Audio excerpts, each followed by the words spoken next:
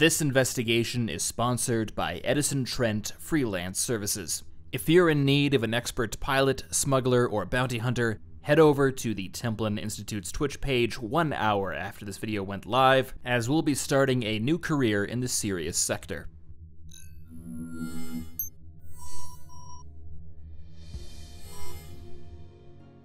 The war between the Alliance and the Coalition had raged for over a century, transforming the solar system into a frantic and bloody battlefield.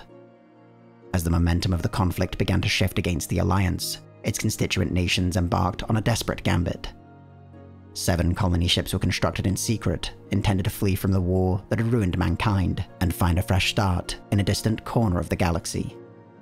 Their daring escape through the Coalition blockade became the stuff of legends, but of the 7 ships constructed, only 5 ever made it into orbit, and only 4 would arrive in their ultimate destination, the Sirius Sector.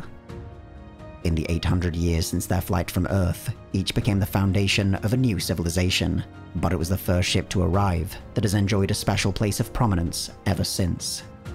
It can be found today in the center of the capital of the nation that now shares its name, Liberty.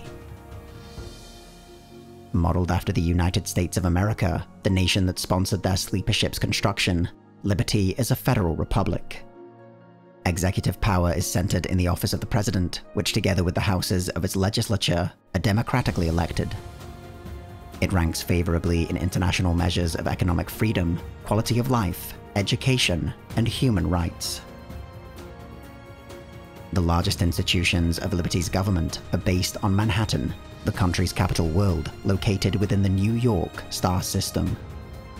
The nation's territorial claims extend outward, encompassing a total of 5 star systems, each home to a variety of planets, moons, and other interstellar phenomena. Cities on several of these worlds, most notably Los Angeles, Denver, and Houston, have grown to nearly rival Manhattan, but the latter remains the most significant contributor to Liberty's economic, industrial, and cultural power, and the center of galactic trade. Liberty's economic power in particular has benefited from the abundance of raw resources within its region of Sirius. The government's unfettered support of capitalist enterprises, dedication to free markets, and a lack of meaningful oversight have allowed the emergence of several megacorporations. Interspace Commerce, Agera Technologies, and Universal Shipping are collectively known as the Big Three and form the backbone of Liberty's economic strength. These companies helped pioneer the development of the interstellar network of trade lanes and jump gates, which today span across all of Sirius. Their early monopoly over this technology enabled Liberty's economic hegemony over its neighbors, which has largely persisted ever since. To protect the lines of commerce and industry across Sirius that are vital to its continued prosperity, Liberty commands the largest military apparatus in known space. At the center of this is the Liberty Navy, which routinely patrols the trade lanes both within its own territories and across neighboring systems. Its battleships, cruiser formations, and fighter squadrons are often deployed to protect critical worlds or jump points, and are almost constantly involved in anti-piracy operations against a flourishing criminal element. Other major service branches include the Liberty Security Force, an intelligence service which operates largely in secret. Its clandestine operations and covert nature have made its exact jurisdiction unclear, and is rumored to employ freelancers and private operatives to circumvent the legal limits on its power. Its increasingly dramatic reputation and unsavory methods has led to an emerging rivalry between the LSF and the Liberty Navy. Law enforcement is provided by Liberty Police Incorporated, which supports the Navy in suppressing criminal activities within Liberty space.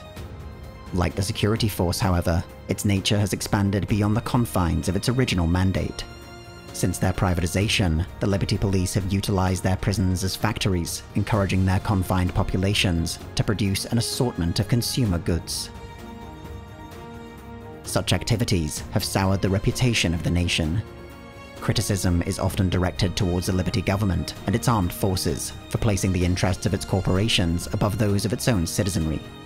Liberty, it is argued, is only interested in maintaining by any means the exploitive status quo that emerged since its founding sleeper ship arrived in the Sirius Sector.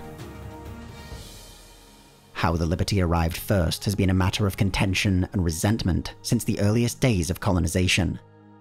Rumors have persisted that the launch of the ship was deliberately moved forward, or the other sleeper ships were somehow delayed. Whatever the cause, the Liberty's colonists were able to claim the most favorable star systems and exploit them for a full 2 years before the next sleeper ship arrived. The development of the jump gates 180 years after the Liberty's arrival led to the meteoric rise and expansion of the nation. This feat of engineering was repeated in 280 AS when the technology behind trade lanes was introduced and the second half of modern interstellar infrastructure began to take place. These early successes made the other nations of Sirius reliant on Liberty's innovations, but when both Rhineland and Kasari defaulted on their debts, the resulting economic depression created a lasting financial crisis and a rise in economic inequality. Jumpgate and terraforming disasters on Los Angeles and Dallas respectively brought an end to Liberty's first golden era. By 600 AS, however, the nation's fortunes grew more favorable, as Liberty's corporations were able to profit from the ongoing war between Rhineland and the Gas Miners Guild. With its neighbor unable to pay off many of its wartime debts, Liberty moved to exploit the weakened Rhineland state, regaining its status as Sirius's foremost economic power. Liberty remains the beating heart of the Sirius Sector, and it seems unlikely the nation will lose its special place of prominence anytime soon. But for all the advantages it possesses, it is today surrounded by its former allies of Earth, unable to expand without their consent. Within the new human civilization that is being created, Liberty's prosperity is only guaranteed when it comes at the expense of its neighbors. Under such circumstances, the seeds of another great war may have been planted, and the mistakes of the past might again play out across the Sirius Sector.